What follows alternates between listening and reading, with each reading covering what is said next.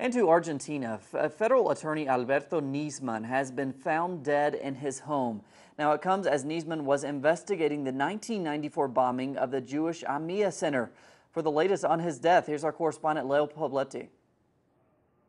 The Ministry of Security confirmed in the early hours of Monday morning the death of federal prosecutor Alberto Nisman, who was found dead on Sunday night in the bathroom of his 13th floor apartment in the Buenos Aires neighbourhood of Puerto Madero by a single gun wound. A .22 caliber handgun was found beside the body. Federal prosecutor Fain ratified the death a short time later. Argentine Chief of Cabinet Jorge Capitanich confirmed the statement issued by the Ministry of Security announcing the death of Nisman a few hours earlier.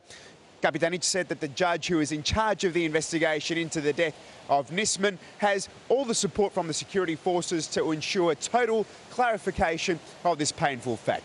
The Fiscal Public Ministry also expressed its deep regret at the death of federal prosecutor Alberto Nisman and sends its condolences to his family and friends and his team of AMIA Fiscal Research Unit, which he led since September 2004. Now, Nisman was due to appear in Congress this afternoon to explain the complaint he filed against President Cristina Fernandez last week over the signing of the Memorandum of Understanding with Iran. Coming to you from the Buenos Aires morgue, this is Leo Pobletti from the south, and as soon as all other information does emerge, you'll be first to know here on Telesur.